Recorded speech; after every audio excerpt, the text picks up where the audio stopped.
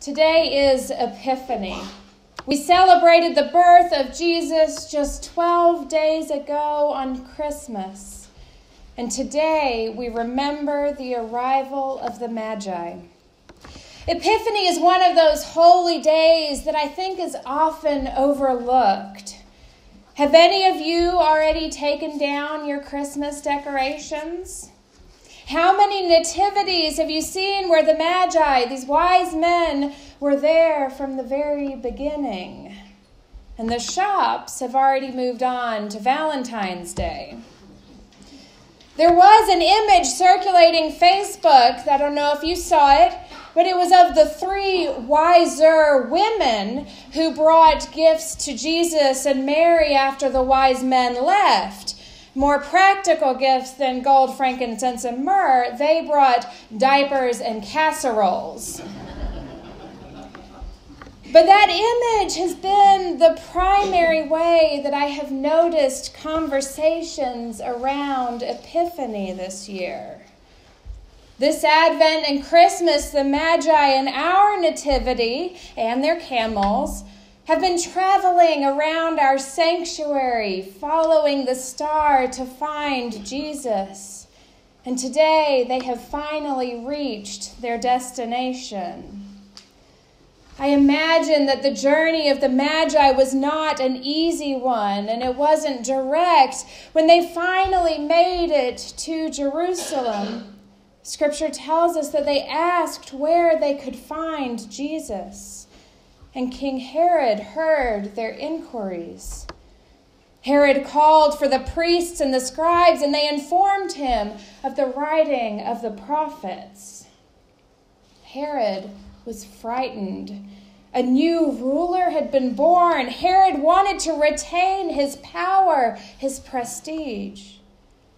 And so Herod brought the Magi before him and sent them to look for the child, but he asked them to inform him of the baby's whereabouts with evil intentions, as we know. The Magi continued to follow the star, and at last they found Jesus. And the text tells us that they were overwhelmed with joy. They gave him gifts, and they left, taking a different route and avoiding King Herod thanks to a divine dream. This is one of those texts that we read every year. It's the same text that clergy generally preach every Epiphany, and as with many passages of Scripture, there are numerous aspects of the story upon which we could focus. We could emphasize the interaction with King Herod. We could remember the gifts of gold and frankincense and myrrh and their symbolism. We could focus upon light. We could spend time recounting the responses and the actions of the Magi. But as I read the text this year, something else stood out to me. This year, I want to focus on the gifts that the Magi received. I know what you're thinking. I didn't get it wrong. I know that the gifts we read about were given from the Magi to the baby. But it seems to me that the Magi received two gifts as well. They were given a star and a dream.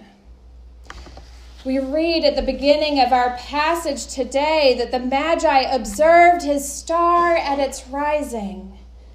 The star is an integral part of our Christmas celebrations. Many people place stars atop their Christmas trees.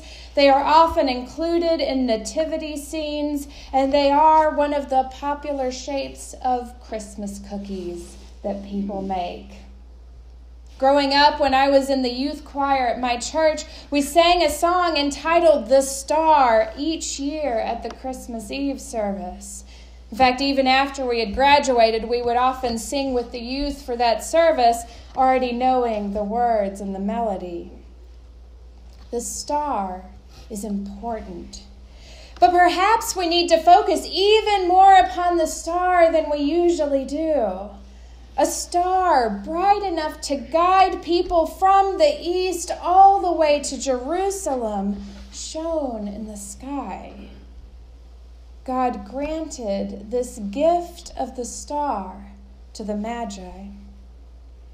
When I think of stars, I think of the light that they bring. And we find this imagery of light throughout Scripture.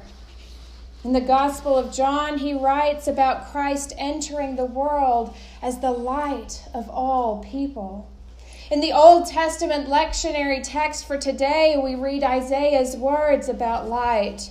And Isaiah wrote, "Arise, shine, for your light has come, and the glory of the Lord has risen upon you."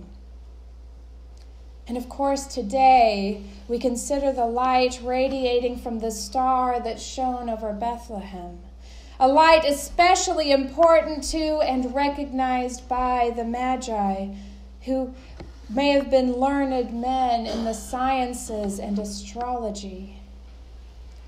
The light of Christ entered the world, and the light of the star guided people to him. The star isn't the only gift the Magi received in our passage today. God also gave them the gift of a dream. Now, we don't often think about the dream part of the Epiphany text. Perhaps it's less dramatic than the star, or maybe we just don't like thinking about King Herod and his plotting against Jesus. It sounds a bit more like a TV thriller. But the text tells us that having been warned in a dream not to return to Herod, the Magi left for their own country by another road. I wonder, what would have happened if the Magi hadn't received the gift of the dream? They may have returned to Herod and told him where to find Jesus, and the story may have turned out differently. But the Magi received this gift of the dream, and they paid attention. As I reflected upon these gifts of the star and the dream, I realized that both of these are gifts of guidance. God provided each of these to the Magi to direct their journey and lead them in faith. God guided the Magi on their journey, and God continues to guide us today. An Epiphany Sunday, an epiphany is an insight, a sudden realization. The Magi had an epiphany so long ago. Their epiphany was an understanding of God coming and living among humanity, God's continued role in the world, and God's gift of guidance to all of humanity. I have a group of clergy friends who regularly talk about different ideas for ministry. It's the same group of young clergy women who wrote that 12 Days of Christmas worship service we did last year. And for the past few years, I have seen them get so excited about Epiphany and the star words that they share with their congregations. I have never seen this done, and I was intrigued, and so I reached out to a friend who offered to give me a star word. Star words are single words written on stars meant to give focus or reflection for the year ahead. They are guiding words. Now, I didn't receive mine until the end of the year, as we were all starting to think ahead to today. But the word I received was perspective. And over the past few weeks, this word, perspective, has lingered in the back of my mind. As I read Scripture, or as I interact with people, this word pops up and reminds me of the different aspects of Scripture. It has prompted me to consider the varying perspectives we have about theology and life.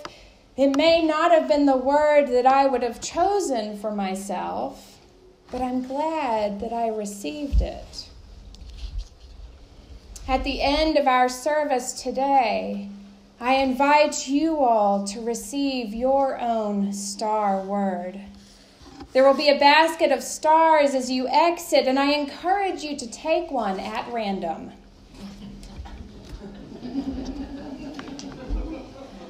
Be surprised by your word. It may not seem like something applicable to you, but let it linger in your mind for a while. You might be surprised. It may give you direction. Pray about your word. Open your heart to let God speak to you through that word. Place it somewhere where you will see it regularly throughout the year. And let that word guide you this year. On Epiphany, we celebrate the Magi, the people who traveled to meet the Christ child.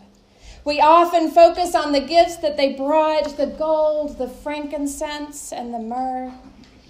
But this year, let us also focus upon the gifts that they received. Gifts of guidance in the form of a star and a dream.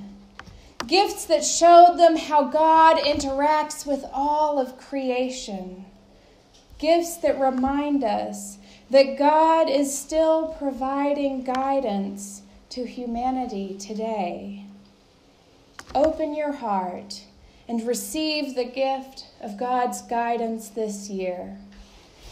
In the name of the Father, Son, and Holy Spirit, amen.